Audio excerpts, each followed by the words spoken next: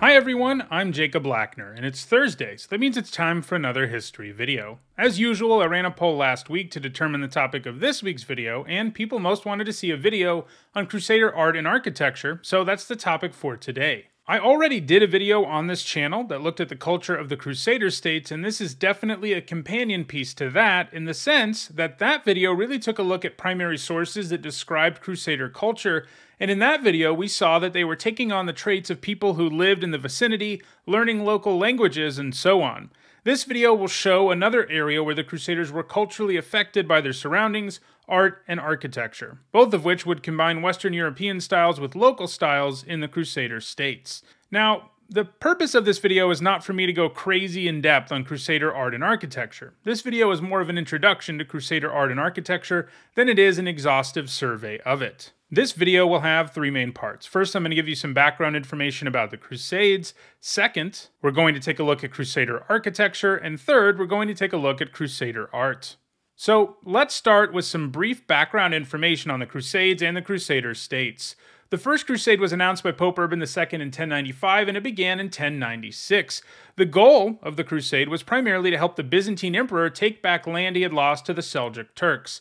Another motivating factor was taking back Jerusalem so that Christians in the West could more easily make pilgrimages there. Ultimately, this crusade was surprisingly successful, managing to conquer a large swath of mostly coastal territory as far north as southeastern Asia Minor and as far south as the Red Sea. Once these conquests had succeeded, the Crusaders didn't simply go back to Western Europe. Many of them stayed there, and entire generations of people with Western European roots grew up in these Crusader states, and this resulted in the creation of a unique culture. There would be at least some presence of Western Europeans in the region from 1099 all the way until 1291. Again, in the earlier video, we took a look at how outsiders reacted to the people that they found living in these Crusader states, and in general, they seem to have experienced culture shock. That's because the people who lived there weren't just Western Europeans who happened to live in the Middle East, they had their own culture entirely. And this is very clearly reflected in the artistic and architectural developments in the Crusader states. Alright, so let's take a look at architecture, as this seems to be the area that was the most immediately impacted. There are two main types of structures that the Crusaders encountered as early as the First Crusade, and this had a profound impact on how they built their own buildings. There are both religious structures and defensive structures that influence them. Let's start with the religious ones. First, let's talk about what religious buildings in Europe looked like at the time of the First Crusade. So when the Crusaders left Europe, they left behind buildings built using what is called the Romanesque style. This style sought to revive some aspects of ancient Roman architecture, in particular the use of arches and pillars. They also featured some circular structures that are sort of like small domes, but they generally had pointed tops. These churches were large stone constructions, but nowhere near the size of the more famous Gothic churches that would be built later on in the medieval period. Even before the advent of the Romanesque style, churches in medieval Europe had almost exclusively been built using what is called a basilica floor plan, and this had been true since at least the 4th century. This type of floor plan gets its name from a type of building that Romans actually built as a sort of assembly hall. Churches were given the same design, as being rectangular and containing a large area for people to gather in made a lot of sense. And remember, those early Christians are living in a Roman world. Most of them just are Romans, so certainly they are impacted by their Roman surroundings. Christians did make one change to the basilican structure, and that was that they tended to make them shaped like crosses for obvious reasons.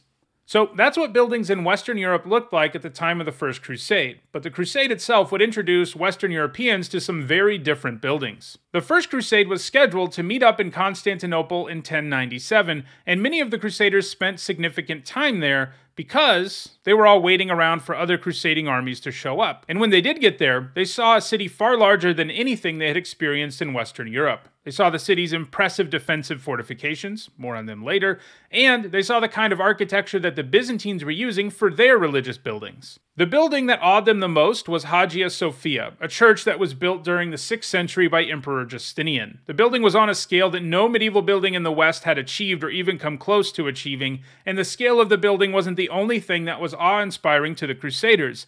Hagia Sophia also had a massive dome as a central feature. We did see that in Romanesque architecture there are structures somewhat similar to domes, but as we saw, they're both pointed and very small, and not really a central feature of the building. That is not the case with Hagia Sophia. Byzantine churches, with Hagia Sophia the most awe-inspiring example, featured huge domes that were the center of the building. In short, instead of using the basilican structure that was used in the West, Byzantine churches used what is called a central plan, with a dome as the central feature of the church. Then, once the Crusaders had conquered Jerusalem, they encountered another building that used a centralized plan, the Dome of the Rock, which had been built in the 630s, not long after Muslim conquest of the city. It is a shrine that houses a cliff face, or rock, that has a number of different significances. In particular, it is the place thought to be where the creation of the earth began, the place where Abraham went to sacrifice his child, which child depends on your faith, and for Muslims, also the place where Muhammad ascended to heaven after his night journey. These domes clearly made an impact on the Crusaders, who, once they began constructing and renovating their own buildings in the Crusader states, began shifting towards utilizing this central plan structure, in addition to gaining greater mastery of the techniques necessary to build huge domes, as opposed to the much smaller pointed ones of the Romanesque architecture. The most notable example of this was the Church of the Holy Sepulchre. This is a massive church complex in Jerusalem that is believed to house both Christ's tomb and the site of his crucifixion. The church had been destroyed in the early 11th century by an extremist Muslim ruler named al-Hakam, and while it was rebuilt after he died, it was a much more modest version than the earlier one had been. The earlier one had been built by Constantine's mother, Helena, in the 4th century, and it was absolutely massive. So, once the Crusaders conquered the city, perhaps feeling somewhat jealous of the Muslim buildings in Jerusalem and the Church of Hagia Sophia, they renovated the church in a big way, making it much larger and making it more centralized, especially the portion of the church that contains Christ's tomb. And of course, this involved adding a bunch of domes to the building. Another less monumental structure that was built in Jerusalem was on the site where Christ was thought to have ascended to heaven.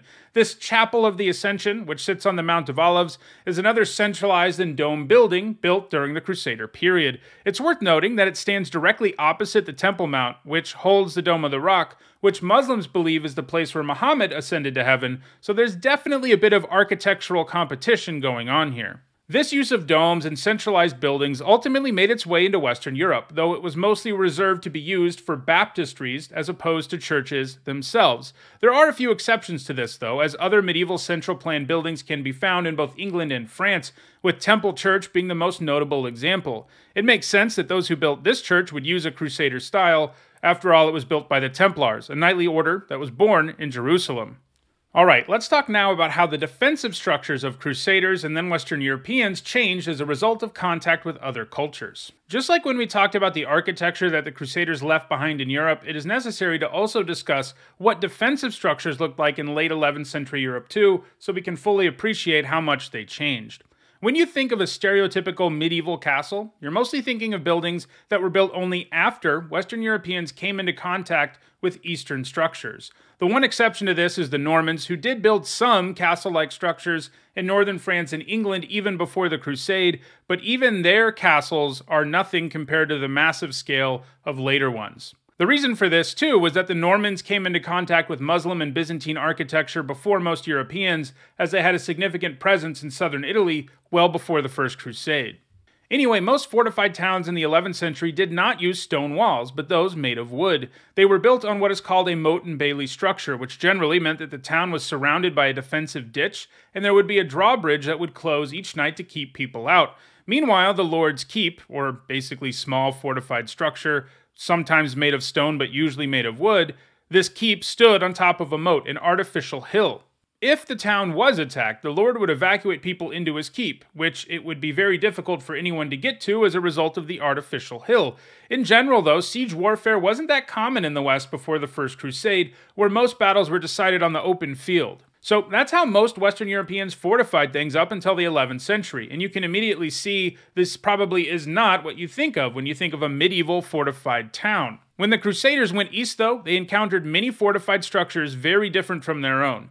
As I mentioned earlier, Constantinople had absolutely massive walls that encircled the city, something far more sturdy than the wooden stockade walls that were being utilized by Western Europeans. The Byzantine emperor actually sent two of his best siege engineers with the Crusaders once they left Constantinople, and this is because the Crusaders had no experience besieging cities with similar fortifications.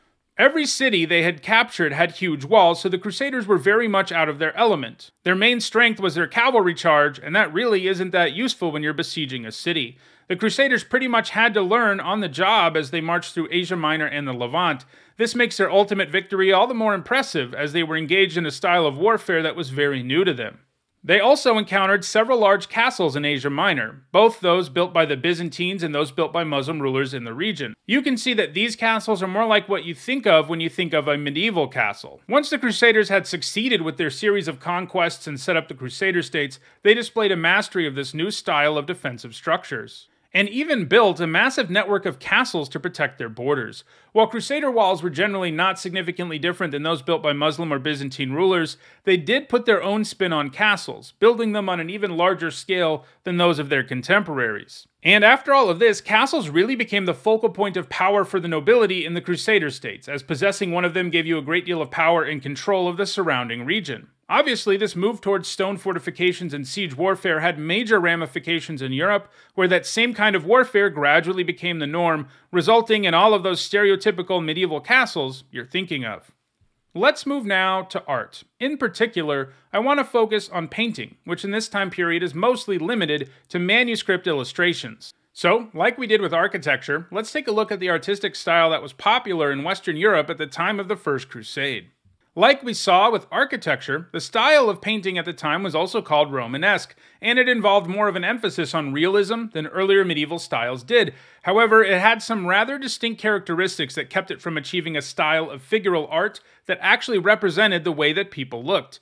Most notably, figures in most Romanesque manuscripts are incredibly elongated, as you can see here. They have ovular bodies, rather small heads, and huge hands and feet. Once the Crusaders settled in the Holy Land, they began to realize that the style of figural art of the local artists was significantly different. In particular, Byzantine, Syrian, and Armenian artists were a lot closer to creating realistic figures that had realistic proportions. Some other common characteristics of this type of art was also the heavy use of gold leaf. This is when literal shavings of gold are used in an image, and it was often used in the background, as you can see in the examples I'm showing you. Another common characteristic of figural art is incredibly wavy clothing, as you can see in these images. This style of art appealed to many who settled in the Crusader states, and most work commissioned by the Western Christian nobility reflected this style. The best preserved example of this is the Psalter of Melisende of Jerusalem. Melisende was Queen of Jerusalem from 1131 to 1161. Her life is also a good indicator of the types of cultural interaction that were going on at the time. Her father, Baldwin II, was the ruler of the county of Edessa, an area with a large Armenian population, and he married an Armenian noblewoman named Morphia. Melisende was their daughter, so in other words, she was half Armenian and half Frankish. We know an unusual amount about this manuscript. Frequently we have to make assumptions about them, but in this case we have some recorded details. We know that her husband King Fulk had it commissioned for her as a gift, and we know that it was created in the scriptorium of the Church of the Holy Sepulchre, where Western Christian, Byzantine, and Armenian Christian scribes put it together. In general, that scriptorium is a good reflection of how these different artistic ideas were exchanged. These varied groups of scribes resulted in art that featured aspects of all of those styles. As these images show you, these manuscript paintings made heavy use of gold leaf as a background, and they also had an increased level of realism. And of course, you can also see the characteristic of wavy clothing. Some aspects of this unique Crusader figural art do make their way back to Europe too, and as the Romanesque style transformed into the Gothic style there, the use of the gold leaf and the increasingly realistically proportioned figures can potentially be attributed to the influence of Crusader art. So, to sum up, Crusader art and architecture was very much influenced by the culture of the Crusaders, which was itself a syncretic one that borrowed various aspects of the local cultures and traditions and combined it with those of Western Europe. In this video, we looked at some specific elements where this cultural exchange is visible. In architecture, this resulted in the increased use of central plan structures with domes and the introduction of massive stone fortifications. In art, it resulted in a unique style that emphasized realism in a way that Western Christians were not at the same time. These are just a few examples of how Crusader art and architecture were influenced by the local cultures in the Levant, and if you dig deeper, you'll find even more. That does it for this video. Don't forget to vote on the poll for next week's video. If you enjoyed this video, please like it and share it so that more people can enjoy it. If you want to make sure you stay aware of future videos, don't forget to subscribe and turn on notifications. And if you want to catch up on some of my other videos, including several others on the Crusades, you should see some playlists on your screen shortly. Thanks for watching.